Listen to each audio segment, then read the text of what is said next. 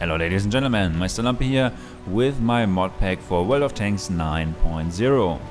I have again put together all the great mods I love and the configuration I play with one little exception this time. I have removed ml81's Received Damage Announcer from my mod pack because it can be regarded as an illegal mod. So better safe than sorry. This is why I have removed it from the mod pack. But of course, if you want to use it again, you can download it from the forums and install it, no problem. And of course again, I have prepared two versions of my mod pack. One with Gnomefather's really brilliant engine and gun sound mods, and the other version without those sound mods. I recommend using that version if you have a slow computer. The download links are again in the video description below the video. The installation is again very easy.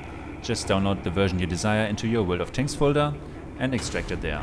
If the extraction program, the unzipper, asks you to overwrite files, please confirm that.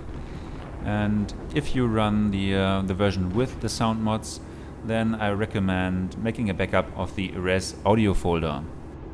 And if you should run into any kind of problem, don't hesitate to contact me. Just leave a comment under the video or PM me on YouTube or Facebook. Credits for these great mods all go to their respective owners, as there are Lokastan, Riskynet, Gnomefather, Jimbo and the XVM team. If you are new to my mod pack and want to have a more detailed overview, then I recommend watching my first mod pack video following this link. That's it for my 9.0 mod pack. Thanks for watching, bye bye and good luck on the battlefield.